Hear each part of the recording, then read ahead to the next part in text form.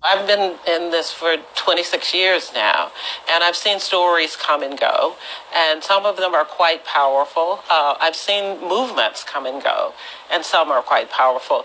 I've not seen something like this.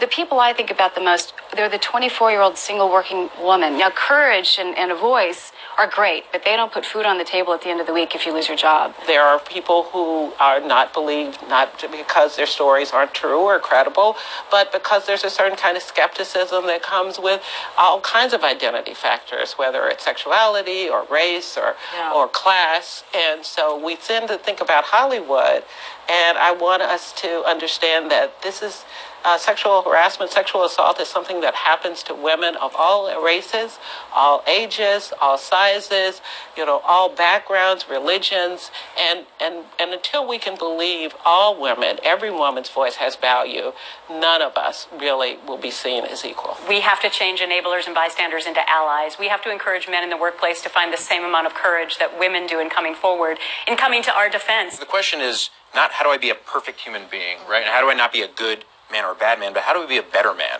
and understand that that's going to be a lifelong process and do this sort of intrapersonal work too, which makes us understand that we are all complicit in this as men. And unless we're actually doing something to be a part of the solution, we're sort of part of the problem. More men are stepping up. And that is an important change in what is going on. And it will take men to stand up for equality in the workplace, on the streets, and in our schools. The responsibility when you hear an accusation over and over again is to stop working with these people. I said this before, if everybody who knew about Harvey Weinstein just refused to work for him or work with him or hire him, he would be rendered powerless. So that's what we need to do. When we hear stories over and over again about predators, stop working with them. I think the Me Too campaign is changing everything. To have a public forum where men and women can come forward to tell, unfortunately, the worst stories of their lives publicly is creating pressure. I mean, look at how much accountability we've seen in the last few weeks alone. People who are being accused of heinous crimes, of horrible assault and harassment, they are now being held accountable. They're losing contracts, they're losing jobs, they've lost reputations. And so even if you can't perhaps sue your perpetrator because of a statute of limitations, I would still tell your story if you feel safe enough to do so and if you have the ability to do so, because that is the way we create change. Okay. As y'all well know, boy, look at here, the hits just keep on coming.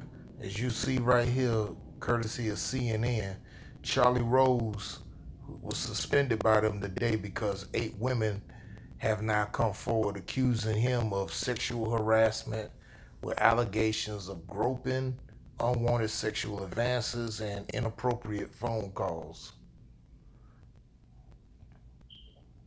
Let me continue. Washington Post broke the news on Rose, who's a co-host of CBS This Morning, 60 Minutes, corresponds in the star of an eponymous PBS interview program that's on Channel 2, published claims from the women, 3 of whom went on record in a story that became the latest to allege that a member of the media's power class demonstrated inappropriate behavior. And it's mostly everybody in the mainstream media. So, Charlie Rose is suspended immediately while we look into this matter. Additionally, PBS announced that they had suspended the distribution of Rose's show, saying it was shocked to learn today of these deeply disturbing allegations. Now, Bloomberg, which also airs Rose's interview show, said it too would stop airing it.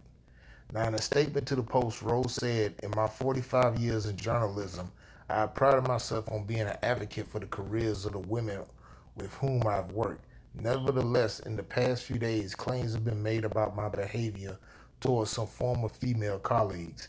It is essential that these women know I hear them, and I deeply apologize for my inappropriate behavior. I am greatly embarrassed. I have behaved insensitively at times, and I accept responsibility for that.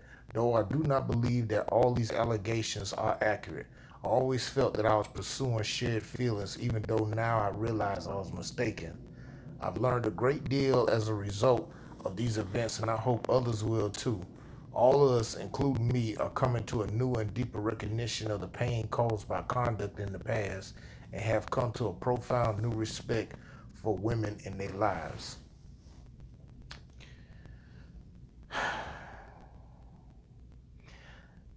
I don't know what about this, because I see it both ways as well.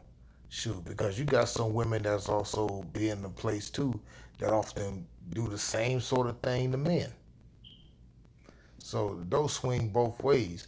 But in this case, the majority of the ones who doing it happen to be so-called white males that's doing it. Harvey Weinstein, his thing was happening. It just opened up a Pandora's box. But look at what's going on with that. Shoot, look at the Clintons. Look at the Trumps. Look at all of them. You know, you got a guy sitting in the White House now who openly said that he don't mind grabbing women by the PUSSY. But yet though the idiots in this country still voted for him. You know. In fact, his whole administration is nothing but pedophiles and probably potential rapists and so on and so forth. And as an interview, you seen Gretchen Van Carlson. What the hell she got to say? Bitch, you with Fox. So, what she say on there is irrelevant.